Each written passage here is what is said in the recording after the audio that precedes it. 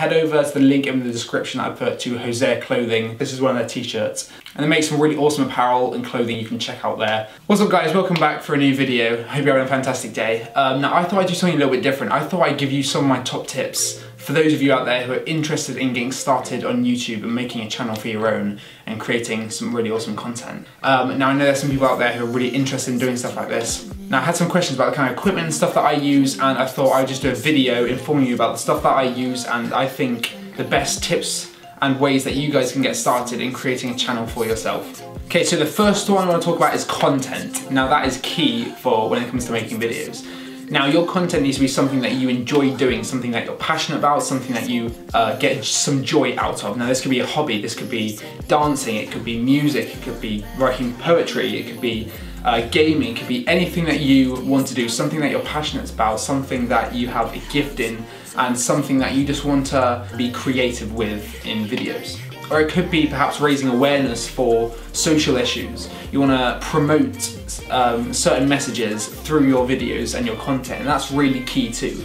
And let your channel be a place of positivity and joy and somewhere where people can be inspired and encouraged. If people can see that through your videos, they're going to want to subscribe because that's what people love to see. They love to see you using your gifts creatively in videos. So the next thing is audience. Who is your content aimed at? What is the audience, the age, the gender, the demographics that you want to aim your content for? Once you start producing content, you can actually start to get a look into the people who are watching your videos and your demographics and analytics. You can see the people who are responding best to your videos, whether that be male, female, or both, young people, older folk, anyone. You can see what they're enjoying and you can see who it is that enjoys your video most. So the third thing is equipment. Now this is something that I think everyone asks about when it comes to creating a channel and creating content is, what camera do I use? What camera should they start using to create content? No matter what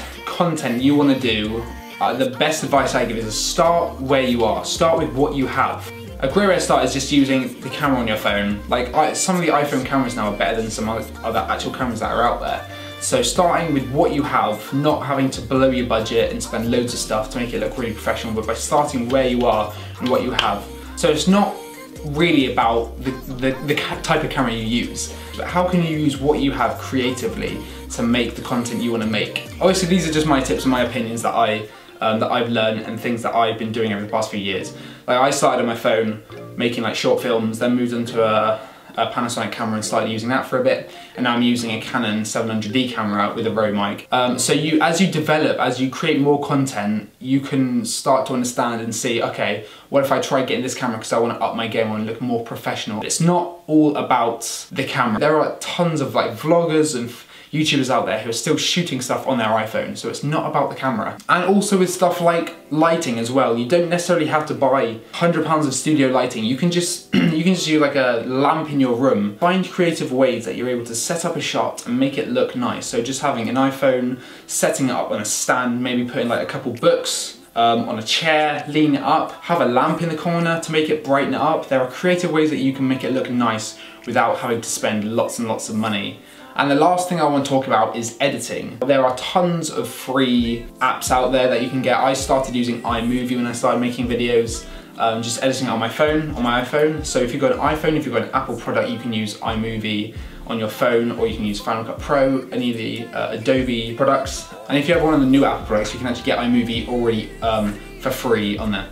There's tons of stuff that you can find like the App Store or online, free software. So there's like Power Director stuff from the App Store that you can get, iMovie, Final Cut Pro, the things I talked about. And if you don't have a computer to edit stuff on, there are also some great free phone apps you can get from the App Store or from the Android store as well. So there's InShot, which is really good, really simple, and that's free. And you can do simple video editing stuff on there. There's Splice, which is also really good for simple cuts, nice bit of music and some titles and stuff. Really simple to use, really good stuff, and that's what I've been using as well when I started. And also Magisto Video Editor. There's loads of different stuff that you can find online and from the App Store that you can download. So just have a look for yourself, do some research, and explore and create what you can with the apps you have. once you finish producing your content and you're happy with it, share it on your social media. Get it out there. Get it out there on Instagram or Facebook or Twitter. Share it out for other creators to see. This is a good opportunity to connect up and network with other influencers and other creators, and it also gives you an opportunity to share your content for new people who haven't seen it, and also gets you your first couple subscribers as well. So share your new content over there on your social media, and it's a great opportunity to actually get your stuff out there, your content out there, and for people to see it. Now, the final thing that I want to leave you with is you can spend as much time planning, as much time researching, but I encourage everyone to, if you've got an idea, just go out there and just make it happen, create it, shoot it, film it, and see what you can make out of it. Use your creative ideas, use your giftings to create some really cool content, and do it in your own unique style, and don't necessarily feel like you have to follow trends and follow things that have been done before. Create your own unique style, do what you want to do what brings you joy and what brings you positivity, what you're passionate about, and people will see that. So yeah, that's my little video that I thought I'd make for anyone out there who's wanting to start making YouTube videos. This is just my top tips and my opinions and things that I think have worked really well for me and think will work really well for you guys as well. But thank you so much for watching, hope you did enjoy it. If you did, be sure to leave a like and subscribe and click the notification bell to stay updated with more videos I'll be making in the future. Thank you for watching, and go make some awesome content. I'll be excited to see what you can make.